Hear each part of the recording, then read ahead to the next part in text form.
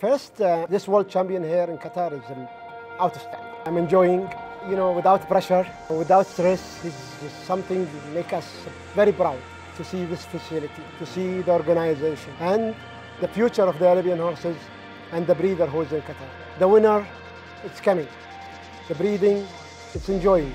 But to save the Arabian horses, this is the most important for me who love this animal. Now with Sheikh Hamad, I'm really very, very secure.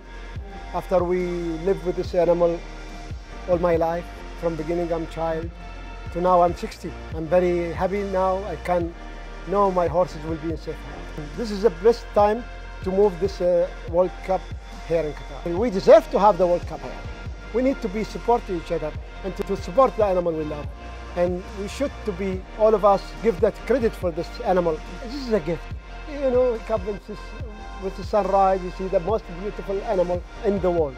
I always say, maybe they are the angel, I don't know. Again, I'm very, very happy, because I have my own breeding, I have my own mare, and I have my own vision. I try, I'm old now, but try, to do something. I'm happy with my result. I'm happy to be with my family, and happy to have you here.